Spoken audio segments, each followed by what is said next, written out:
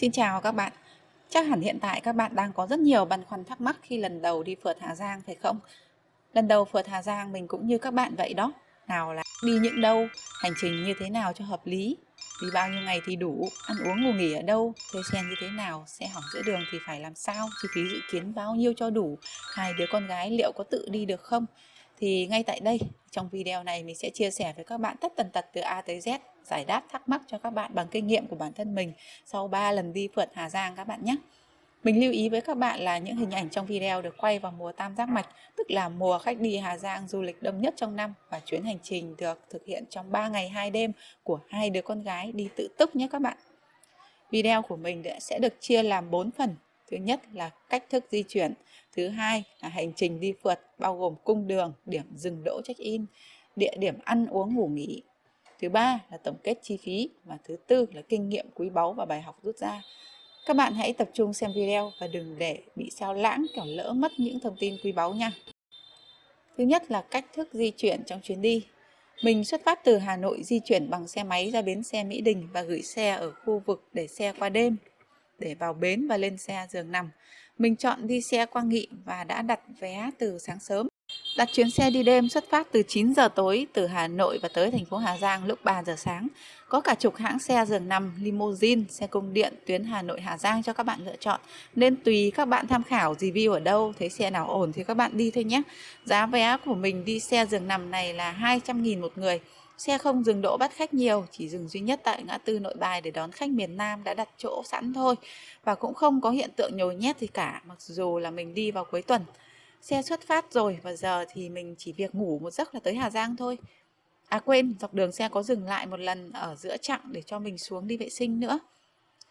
3 giờ sáng thì mình đã tới thành phố Hà Giang và dặn nhà xe cho mình xuống Garden Villa ở số 10 Nguyễn Trãi. Vì mình đã đặt thuê xe ở đây, hơn nữa mình cũng tham khảo vị trí địa lý của chỗ này ngay gần bến xe nên rất tiện di chuyển lúc đến thuê xe và lúc trả xe để ra về. Ồ, may quá đã có một anh ra mở cửa. Anh đưa mình vào khu ký túc để vệ sinh cá nhân và ngủ thêm đến khi trời sáng. Vệ sinh và ngủ nghỉ này là miễn phí nha các bạn.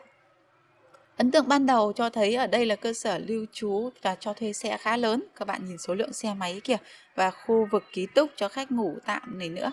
Rất rộng phải không? Nhưng dường như cuối tuần mà lượng khách hôm nay tới thuê xe cùng ngày với mình chỉ khoảng chục người. Mình cũng không biết sao nữa. 6 giờ sáng thức dậy chuẩn bị quần áo vệ sinh cá nhân xong mình ra làm hợp đồng thuê xe và nhận xe. Giá thuê xe là 150.000 một ngày một xe số và không có bảo hiểm. Còn nếu có bảo hiểm thì 200.000 một ngày, tức là xe bị ngã ngụi hỏng hóc dọc đường, xước xát thủng xăm thì bên nhà xe sẽ chịu hoàn toàn chi phí. Tất nhiên là lúc mình ký hợp đồng đã không được tư vấn về gói có bảo hiểm, mà bên lễ tân in cho mình một hợp đồng mặc định là không bảo hiểm. Ok, mình nhận xe và kiểm tra xe, thử đi lên dốc xem xe có khỏe không, và đi xuống trở lại xem xe phanh có an toàn hay không, và chốt lấy chiếc xe đó. Và định mệnh của mình những ngày sau đó gắn liền với chiếc xe đó cho tới tận lúc rời Hà Giang. Rất nhiều chuyện xảy ra dọc đường và rất nhiều kinh nghiệm thuê xe các bạn, đặc biệt là các bạn nữ cần phải lưu ý sau khi xem xong video này nha. Câu chuyện mình kể sẽ tuần tự nên các bác nhớ theo dõi hết nha. Phần 2, hành trình du hí Hà Giang. Ngày thứ nhất, thành phố Hà Giang, dốc Bắc Xum, Quản Bạ, Yên Minh, dốc Thẩm Mã, Phố Cáo, Sủng Là, Lũng Cú và ngủ ở Lô Lô Trải. Ngày thứ hai, từ Lũng Cú đi Lồng Văn, Chợ Phiên, đèo Mã Pí Lèng, làng homestay để cất đồ, sau đó thì vòng lại đi sông Nho Quế và về ngủ ở làng homestay dân tộc Mông.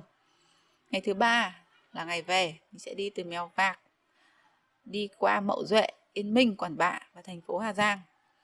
Tại sao mình không đi Mậu Duệ, Du Già rồi Hà Giang thì là mình sẽ giải thích với các bạn ở phía dưới nha. Bắt đầu thôi. Ngày thứ nhất, lên xe rời thành phố Hà Giang, ung dung tận hưởng cái lạnh buốt sáng sớm, run cầm cập nha các bạn. Các bạn cứ tưởng tượng nhiệt độ ở Hà Nội khoảng 20 độ thì lên Hà Giang sẽ giảm đi 4-5 độ nữa và thấp hơn, chỉ còn khoảng 14-15 độ lúc sáng sớm thôi nha. Mình đi được chừng hơn 10 km thì rét quá, dừng lại ăn sáng tại một quán ven đường. Mặc dù đã ra khỏi thành phố rồi nhưng phở gà ở đây khiến mình bất ngờ luôn, ngon không kém gì phở Hà Nội. Giá chỉ 35.000 một bát. Tiếp tục lên đường thêm vài km nữa thì có một chốt công an. Ở đây tất cả khách du lịch, xe máy hay ô tô đều bị tuýt lại và các chiến sĩ công an ra phát nước uống, phát tờ rơi, thông tin lưu ý để di chuyển an toàn và số điện thoại của trụ sở công an huyện Mèo Vạc, Đồng Văn, Yên Minh. Các chú căn dặn rất chu đáo và ân cần để khách có một chuyến đi an toàn. Cảm động rơi nước mắt luôn á. Rồi xong phần khởi động, điểm dừng chân đầu tiên của mình là ở dốc Bắc Sum. Khi đầu buổi sáng, ánh mặt trời vàng rực chảy xuống cũng là lúc những giọt sương sớm bốc lên mờ ảo rất đẹp. Mình dừng chân check in ở đây và gặp mấy em bé nên ghé vào tán dóc rồi cho chúng nó vài cái bánh. Tiếp tục di chuyển tới Quản Bạ, mình không check in cổng trời vì ở đây cũng không có gì nhiều. Mình đi thẳng tới chỗ trạm dừng nghỉ Quản Bạ. Nghỉ ngơi, mua đồ ăn vặt và check in chữ Quản Bạ to đùng.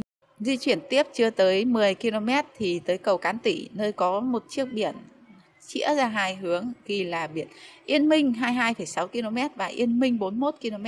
Nếu các bạn đã xem video review về con đường Yên Minh 22,6 km thì các bạn cũng đã biết mình chọn con đường nào rồi đấy. Vì 2 lần trước đi Hà Giang thì mình đã chọn một con đường đi 41 km, nên lần này mình thử đi đường 22,6 km xem sao. Từ cột mốc lên xe đi khoảng 1 km thì đã tới chỗ cây cô đơn. Lúc này ở đây đang có rất đông người xếp hàng chờ chụp ảnh. Mình cũng dừng lại và check in cái rồi đi. Từ đây con đường đi Yên Minh hầu hết là lên dốc và uốn lượn sườn núi rất là đẹp, rất là phê. Đường dễ đi, không có ổ gà hay gập ghềnh gì hết. Xe cộ lưu thông cũng không có nhiều nên đi khá nhanh. 11 giờ trưa mình đã tới thị trấn Yên Minh ăn cơm trưa ở đó. Phải nói thị trấn Yên Minh khá tấp nập và các hàng ăn, quán cơm bình dân, cơm suất rất nhiều vì khách du lịch Hà Giang không có nhiều sự lựa chọn để dừng chân ăn uống giữa đường. Nên Yên Minh hầu như là sự lựa chọn tốt nhất vậy. Một suất cơm này là 50.000 đồng. Nào là chả, nào thịt heo, thịt gà, rồi đậu, canh, rau mướp, nhồi thịt, rất nhiều đồ ăn. Theo mình thì 50.000 là rất xứng đáng. Tất nhiên bạn nào ăn ít thì có thể gọi suất ít hơn.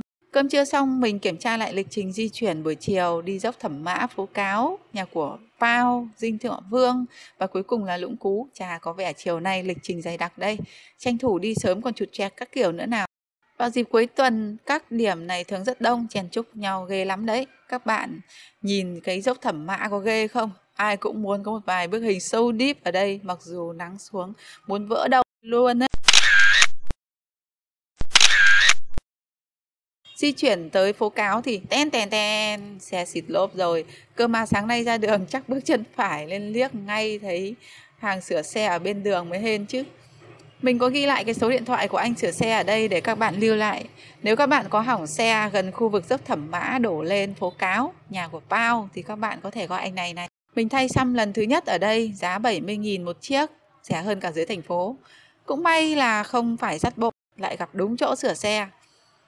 Tiếp tục đi thêm một đoạn tới nhà của Pao. Ở đây bán rất nhiều sản vật địa phương. Mới ăn trưa mà quất thêm một cái bánh tam giác mạch ngon ghê á.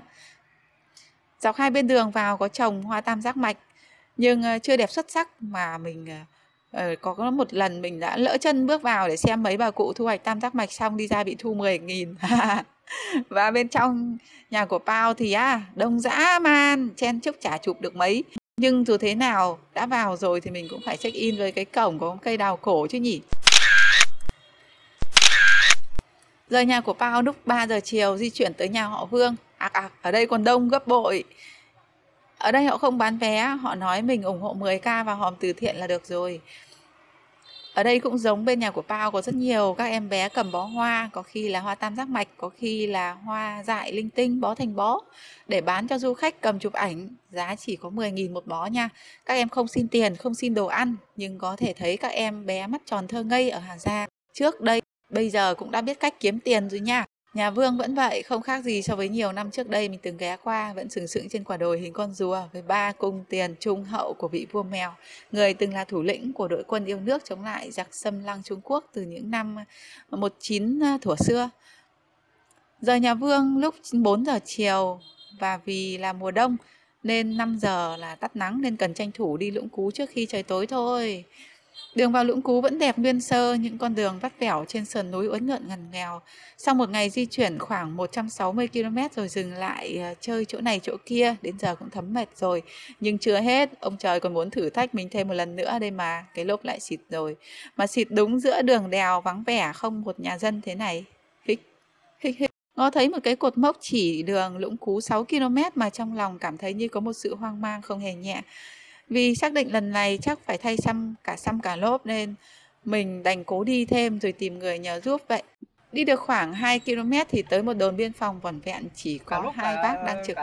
May quá bác ấy rút điện thoại ra và gọi cho bác sửa xe phi từ trong Lũng Cú ra để sửa cho mình. Em cảm ơn Giờ anh. mới hiểu câu ra đường gặp quý nhân là như thế nào. Người dân miền núi họ thật thà sửa xe cho mình lúc nguy cấp nhưng họ không chặt chém mà chỉ lấy đúng giá thôi. 170.000 lúc 280.000. Công đi từ Lũng Cú 4 km ra họ chỉ tính 20.000. Cả lốp cả xăm 3 coi tiền như anh. tiền ship. Mình cũng tiện luôn xin số điện thoại của anh sửa xe ở Lũng Cú để lại trong video này cho các bạn. Các bạn đi sau hãy lưu lại đề phòng lúc cần thiết nha. Sửa xe xong cũng đã hơn 5 giờ chiều, lúc này trời sắp tối rồi, sợ không tìm được homestay vì nay là cuối tuần. Tiện mình được anh sửa xe giới thiệu luôn vào nghỉ tại Cực Bắc Homestay. Trước đó mình cũng đã xem review về homestay này trên mạng nên cảm thấy khá là ok và may mắn là homestay cũng chỉ còn đúng 2 chỗ trống. Mình đã có một video review về homestay Cực Bắc và ngôi làng Lô Lô Trải xinh đẹp ngay dưới chân cột cờ Lũng Cú. Đây cũng là một trải nghiệm mới mẻ đối với mình. Vì 2 lần trước tới Hà Giang mình đều dừng nghỉ đêm tại thị trấn Đồng Văn rồi. Gần đây mình tham khảo nhiều ý kiến cho rằng Đồng Văn giờ đông vui nhộn nhịp lắm. Mình cũng muốn trải nghiệm không khí cùng bà con dân tộc trên này thì nên nghỉ tại làng Lô Lô Trải và mình thấy quyết định của mình hoàn toàn đúng đắn. Sáng hôm sau khi check-in trong làng, những ngôi nhà cổ, thưởng thức ly cà phê ở cà phê Cực Bắc, check-in đồi hoa tam giác mạch ở gần Lũng Cú. Phải nói đây là đồi hoa tam giác mạch đẹp nhất mà mình từng thấy, giá vé chỉ 10.000 đồng một người. Nói thêm là nếu bạn đi vào mùa hoa tam giác mạch thì dọc đường có rất nhiều cánh đồng hoa, giá đều 10.000 một người. Nhưng bạn khoan vội vào, hãy chọn cho mình một địa điểm nào bạn ưng ý nhất, hoa nở rộ nhất, background đẹp nhất thì hãy vào check-in nhé. Mình rời Lũng Cú đi Đồng Văn, dự phiên chợ buổi sáng. Tới đây thì lại thêm một lần nữa vỡ lẽ ra, người dân ở trên này họ họp chợ phiên vui phết. Bao nhiêu sản vật địa phương được bày bán, nhìn thứ gì cũng lạ lẫm thú vị. Các bà các chị váy váy áo áo, các chú các ông thì ngồi hàng nước tám chuyện, buôn dưa lê, chuyện gì thì mình chả biết vì họ đâu có nói tiếng Kinh. Góc này thì bán đồ ăn, góc kia thì rau củ quả sống, góc khác thì là bán gia súc, trâu bò, gà lợn, chó con, chả thiếu thứ gì, thật là thú vị hết sức. Nếu bạn lần đầu tiên đi dự phiên chợ Đồng Văn thì chắc chắn mắt chữ A mồm chữ O cho mà xem. Rời phiên chợ với cái bụng no nê bánh trái, mình tiếp tục di chuyển theo hướng đèo Mã Pí Lèng và con đường hạnh phúc. Đi được khoảng 4-5 km thì tới chỗ rẽ xuống bến du thuyền bằng xe máy. Chỗ này rất đông các bà thím và xe ôm đứng ở đầu đường vẫy khách, hỏi khách có thuê xe ôm không để chở xuống bến. Nhưng mình đã có lựa chọn từ trước nên mình đi bộ cho lành. Bởi vì không giống như một trò chơi mạo hiểm, khi bạn tham gia thì các bạn sẽ được đeo dây bảo hộ và để bằng mọi giá các bạn sẽ vẫn được đảm bảo an toàn. Nhưng ở đây thì không, bạn mạo hiểm cả tính mạng mình giao vào tay người khác mà không dám chắc chắn có an toàn 100% hay không, nên mình chọn đi lối đi bộ. Tiếp tục di chuyển tới đỉnh đèo, check-in cổng tràng Mã Pí Lèng, đi vào mỏm đá Tử Thần và bảo tàng con đường hạnh phúc. Lúc này đã 12 giờ trưa và trời chuyển mưa nhỏ nên mình phi thẳng một mạch tới homestay Asen ở làng dân tộc Mông dưới chân đèo Mã Pí Lèng. Nghỉ ngơi check-in homestay Asen. Ăn cơm trưa xong mình đi theo lối đi bộ để xuống bến thuyền. Lối rẽ vào bến thuyền chỉ cách homestay có hơn 2 km. Mình đã có một video review về homestay Asen và một video review toàn cảnh lối đi bộ xuống bến thuyền. Các bạn sẽ dễ dàng tìm thấy ở ngay phía dưới video này nha. Cũng may mắn là buổi chiều không mưa hoặc thi thoảng có mưa nhỏ nên chuyến đi du thuyền sông Nho Quế của mình đã hoàn thành trọn vẹn. Buổi tối về lại homestay Asen để nghỉ ngơi, ăn tối và sáng hôm sau lại lên đường từ Mèo Vạc về Hà Giang theo lối Mậu Duệ Yên Minh. Sở dĩ mình không đi tuyến Mậu Duệ Du Già bởi vì ngày hôm đó mưa mù nguyên một ngày. Đường về rất khó đi, nhiều ổ voi, lại phủ kín sương mù. 30 km đầu tiên từ Mèo Vạc đi về Hà Giang thật sự là mệt mỏi. Có rất nhiều đoạn đường đèo đẹp mà không thể dừng chân lại check-in. Vừa mưa vừa mù không nhìn thấy một tí gì luôn. Mình về tới Hà Giang lúc 3 giờ chiều, do rẽ sang Yên Minh để đi về đường thoáng và đẹp chứ không đi đường khó khăn với thời tiết mưa rầm rề như vậy. Về tới thành phố Hà Giang tìm chỗ nghỉ ngơi, ngớt mưa mình ghé chợ Hà Giang thăm thú mua vài chiếc bánh chưng gù, đi ăn tối và quay lại Garden Villa để trả xe. Phía Garden Villa đồng ý hoàn trả mình tiền thay lốp xe, do xe bàn giao lốp đã bị mòn và cắn thủng 2 chiếc xăm. Tiền thay 2 chiếc xăm mình chịu do hợp đồng không bảo hiểm. Nhưng chưa dừng lại ở đó, chủ xe kiểm tra xe và đã thấy bị vỡ một mảnh yếm to bằng đầu ngón tay cái ở phần đuôi yếm gần gầm xe và yêu cầu mình phải bồi thường số tiền là 250.000 để thay yếm mới. Trên đường đi mình không bị ngã hay va quẹt vào đâu, cũng không biết chiếc xe bị sứt yếm từ trước hay trong lúc mình đi trên đường nữa, bởi vì lúc nhận xe mình không kiểm tra kỹ càng các chi tiết trên bề mặt xe. Nhưng ngược lại, bên cho thuê xe cũng không giao hẹn là xe bàn giao nguyên vẹn hay hướng dẫn mình kiểm tra xe kỹ càng, cũng không tư vấn cho mình mua gói có bảo hiểm, nên xảy ra đôi co một lúc. Đoạn này mình quên không mở máy ra và quay video lại cho các bạn. Điều mình muốn nói ở đây là kinh nghiệm rút ra khi thuê xe là các bạn nên kiểm tra xe thật kỹ và đọc thật kỹ hợp đồng trước khi ký, tránh xảy ra tình trạng giống như của mình. Sẽ là một trải nghiệm không vui khi mà gần kết thúc chuyến đi lại gặp chuyện bực mình như vậy. Và cuối cùng, mình chỉ việc ngồi chờ nhà xe tới đón để lên xe về Hà Nội chuyến 9 giờ tối vì mình đã đặt vé sẵn trước từ sáng hôm đó rồi. Dưới đây là tổng kết chi phí chuyến đi Hà Nội Hà Giang 3 ngày 2 đêm dành cho 2 người. Và tổng chi phí hòm hòm sẽ rơi vào khoảng 3 triệu đồng cho 2 người đi từ Hà Nội Hà Giang trong chuyến đi 3 ngày 2 đêm. Phần thứ tư, 10 kinh nghiệm quý báu và bài học rút ra. Các bạn cần lưu ý. Thứ nhất, thuê xe chọn nơi uy tín rồi nhưng mà vẫn phải kiểm tra xe thật kỹ và đọc hợp đồng thật kỹ trước khi ký nha. Thứ hai, hãy lưu ý những số điện thoại sửa xe mình để ở video để đề phòng nếu cần nha. Thứ ba, quy tắc để phượt đường đèo an toàn là giảm tốc độ và đi đúng phần đường ở những khúc cua nha. Thứ tư, xăng chưa hết nhưng gặp cây xăng thì cứ đổ cho đầy nha. Thứ năm, dọc đường có nhiều trẻ con, đừng có chụp ảnh với chúng nó rồi cho tiền mà chỉ lên cho bánh đồ ăn thôi nha, kẻo hình thành thói quen xấu nha. Thứ sáu, người miền núi khá thật thà và chân chất nên không lo bị chặt chém, trừ mấy quán nhậu ở thị trấn Đồng Văn là phải hỏi giá trước nha. Thứ bảy, ở cầu Cán Tỉ đi Yên Minh 41 km và 22,6 km thì nên chọn đường 22,6 km, đường vừa thoáng vừa đẹp nha. Thứ 8, ngày nào nắng thì tranh thủ check-in đi dọc đường cho nhiều nha. Chả biết mai mưa nắng thế nào kiểu về lại không có ảnh post nha. Thứ 9, đi du thuyền sông Nho Quế 80k hay 100k một người không quan trọng là không cần đặt trước đâu, cứ ra là có thuyền đi luôn là ok nha. Thứ 10, nếu lịch trình kéo dài thành 4 ngày 3 đêm thì cứ thử trải nghiệm thêm một ngày ở Du Già nha, cũng đẹp và phê hết nấc luôn đó. Cảm ơn các bạn đã xem video của mình cho tới thời điểm này, và nếu các bạn cảm thấy video của mình cung cấp được thêm cho các bạn nhiều thông tin hay ho bổ ích thú vị thì các bạn hãy bấm nút like và subscribe kênh Bà Già Đi Phượt, và đừng quên bấm nút rung chuông để cập nhật những video mới nhất của kênh Bà Già Đi Phượt nha. Cảm ơn các bạn nhiều. Xin chào và hẹn gặp lại.